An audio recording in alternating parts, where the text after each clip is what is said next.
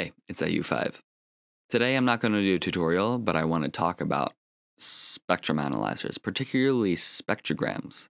Spectrograms are visual representations of the audio in a two-dimensional graph that has time in one axis and frequency in the other axis. This is an essential tool for music production and sound analysis. As a sound designer, I use this all the time to analyze the fine details of what it is I'm specifically doing. It's basically like I am sculpting audio with a visual aid. Many of you have asked, what is this thing in the bottom corner of my screen? This is a spectrogram. Specifically, this one is ImageLine's Wave Candy. And if I play a sound, you can see it. You can see that the x-axis is representing time as it is scrolling, and the y-axis is representing frequency, as I am changing the cutoff frequency of this filter in Serum and adjust the resonance. I can literally see where the cutoff frequency is, where the resonance is, and all of the harmonics in this waveform.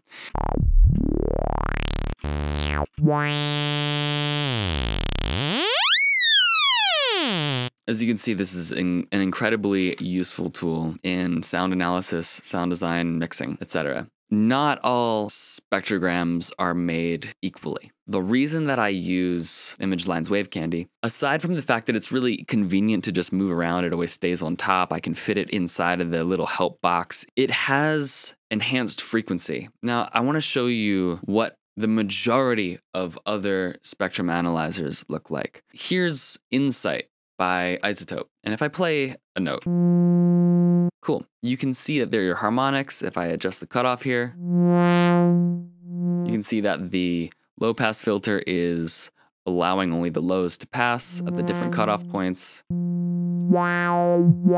can see the resonant peak. But the problem lies when we start to get into the lower bass frequencies. Also, I want to note that by default, this thing is in a 3D view and it also uses the Mel scale. So it's usually going to look like this. But if you right click and change the frequency scale to something like flat log, you can get all the way down to 30 hertz and theoretically below. Now, as we get lower and lower, it looks like it's blown out right now. Even if I turn this down, I'm not able to tell what frequency that is. If I use a sine wave, no filter, these high frequencies here, I can see that as a higher frequency much better than I can see this as a low frequency. Like this could literally be anywhere between 0 hertz and like 80 hertz right here. So how to change that is usually by changing the FFT size. So the FFT algorithm is what is used to analyze the incoming audio. Basically, it cuts it up into chunks or windows, which are determined by the FFT size. I have 512 all the way up to 8K. And 512 is every 512 audio samples, it will create a slice and analyze that window of 512 samples.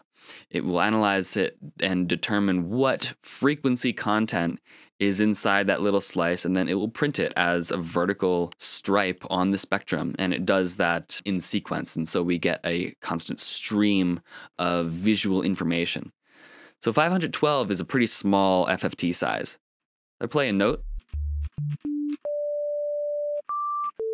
The actual frequency resolution isn't too good. If I bring this to 8192, this is a much larger window size. It has more time to analyze the frequency content.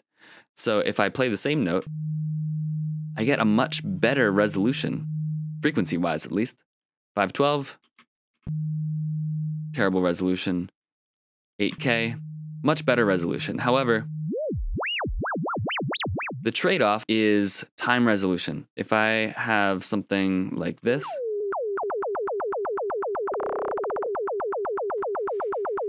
it's struggling on the x-axis, which is time. The time resolution is much lower than if I did a small FFT size, like 512. You can see that the x-axis resolution is much sharper now, but at the expense of the y-axis frequency resolution. is much lower. You could try to find like a nice middle ground that works for your audio source. Obviously, if you're doing something that is percussive, something like drums, where you are more concerned about time resolution, then yeah, use a small FFT size. If you're analyzing something that is tonal and concerned about frequency resolution, increase your FFT size. This is just the nature of it. It is kind of like the uncertainty principle. The higher frequency resolution you get less time resolution and vice versa. I'm literally just saying this over and over just to ingrain how codependent these aspects are. I'm not satisfied with that. And I don't think I'm the only one. I do a lot of sound design, particularly bass design, with like really low frequencies, like sub frequencies. I'll do stuff like this, where, you know, this is like a very fast moving low sub. This is really not helpful. This spectrum right here is really not helpful. Here's another one by Noisia. I can get a little bit more control by changing like the map curve and the decibel range and the frequency range and the FFT size, but like still, this is really hard to determine what frequency this is actually like moving and sweeping at. Like I could change this LFO and do some crazy stuff. And it gives me like the gist. It gives me the gist of what's going on. This note right here could be anywhere between like 40 hertz and 90 hertz. If I increase the resolution to even 8K, you know, this could be anywhere between 45 hertz to 70 hertz. I'm not satisfied with that. ImageLine's Wave Candy is an analyzer that I use because it has enhanced frequency. So with that off, I can play a note. And yeah, this looks just like pretty much every other spectrogram. If I enable enhanced frequency, all of a sudden, I am getting a very, very sharp line. And if I hover my mouse over it, I can see this is 100 hertz. I can bring this all the way down to like super low. This is 30 hertz. And this is only using a 1024 window size. Here, let me re-enable this LFO. That is a pretty sharp spectrum in my opinion. I'm getting good frequency resolution and I'm getting good time resolution. Now, it's really frustrating because I feel like this should be a standard. There is mini meters by Direct, which, due to my request of this, he has actually implemented an enhanced frequency algorithm. So this is what it looks like by default, but if you set the mode to sharp, check that out. You get a much more enhanced, much sharper frequency resolution. Now this is fixed at, I believe, a 2K window size, so its time resolution still is not as great as if it was a 1K window size, like Wave Candy. I mean, 1024 bands is really, for me, the sweet spot. I can see so much information temporally and harmonically, and I really have no complaints. I have this series of kick drums here, and I can see, especially the second one, I can see the pitch envelope of this really well. Like I can see that this kick drum goes all the way down to about 46 hertz. Let me use Insight. That's useless. Vision 4X. The same deal. It's incomparable. And something that really frustrates me is the fact that it actually says Vision 4X's powerful spectrogram provides enhanced low-end resolution, offering access to more information about the frequencies of your mix. Enhanced low-end resolution. That is not enhanced low-end resolution, I'm sorry. What I'm seeing in mini meters and Wave Candy, that's enhanced low-end resolution. So why aren't other DSP companies that are producing spectrum analyzers introducing enhanced frequency? I was thinking about it. Maybe this isn't something that a lot of people know about, but I want to bring awareness to the fact that there is a way to do this, and it's called the spectrum reassignment method.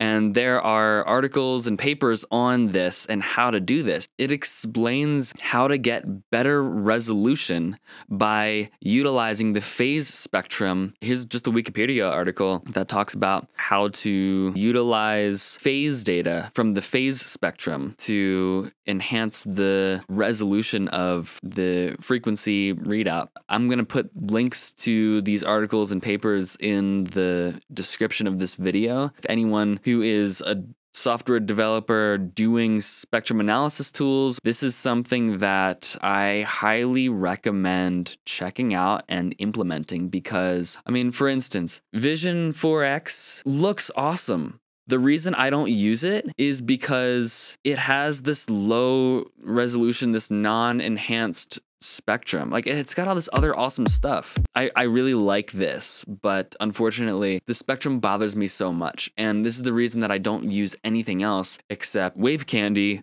on Windows and Minimeters on Mac. Minimeters is Mac and Windows. Wave Candy is also discontinued, and it's Windows exclusive. Basically, the only way that you can really get this is if you got a license for the ImageLine Juice Pack and are able to download a legacy or an archived version of this. But yeah, you can't use it on Mac unless you are using FL Studio. In FL Studio, it is something that is built in. But the thing is, I don't like restricting a plugin among many of their other plugins, such as Harmor, just to funnel people into using the DAW. That feels like it's infringing on my freedom as someone who uses software and technology. Like, clearly, it's able to be done. It's not something that is very accessible, definitely not for Mac users.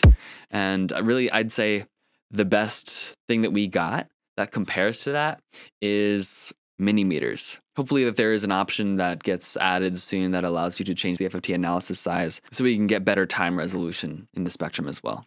And just for fun, here are a bunch of different sounds that are being played through all of the spectrograms side by side.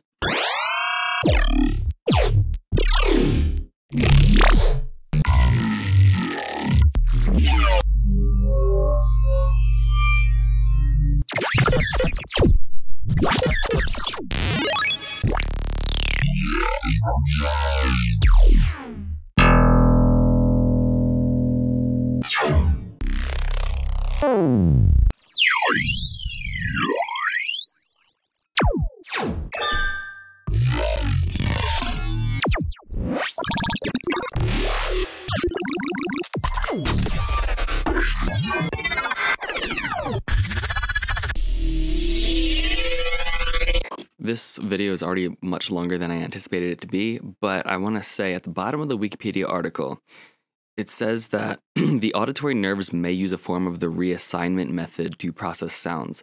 These nerves are known for preserving timing, phase information better than they do for magnitudes. The authors come up with a variation of reassignment with complex values and show that it produces sparse outputs like auditory nerves do. By running this reassignment with windows of different bandwidths, a consensus that captures multiple kinds of signals is found, again like the auditory system. They argue that the algorithm is simple enough for neurons to implement. What this means to me is that our ears are already picking up on more detail than what the normal FFT analysis algorithm can display.